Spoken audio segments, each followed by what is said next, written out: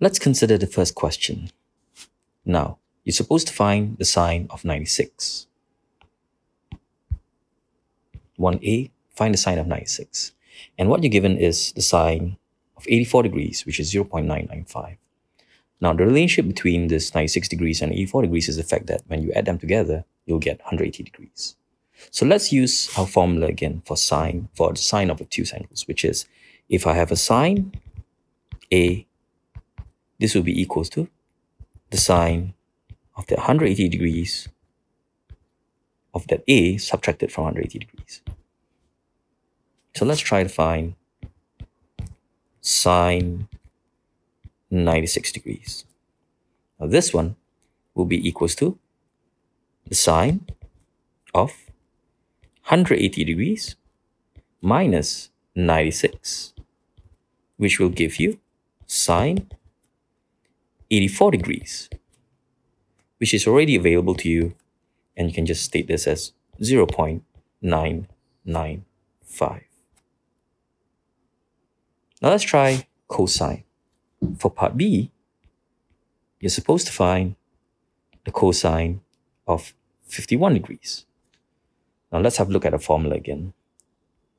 Cosine of A is equals to the negative of the cosine of A subtracted from 180 degrees. So let's have a look at this one here. The cosine of 51 degrees is actually equal to the negative of the cosine 180 degrees minus 51, which is equals to minus cosine 129 degrees. And since we have the value of 129, the cosine of 129 degrees, we can just substitute that value in, which is, don't forget there's a minus there, minus 0.629, which is equals to 0.629 once we get rid of those double negatives.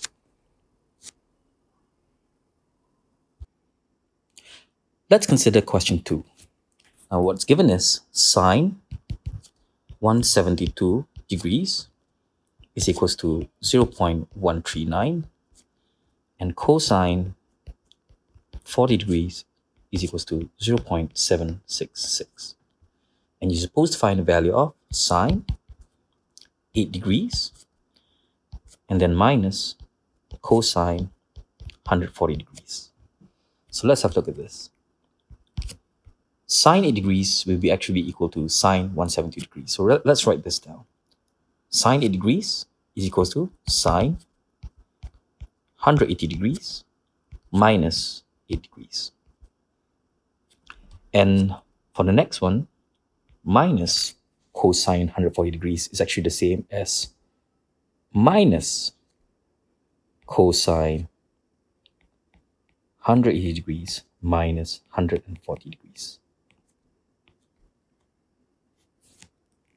This one will result in sine 172, the value of which we have. And this one will result in plus cosine 40 degrees. Let's substitute in all these values here. 0.139 plus 0.766, which is equals to 0.905.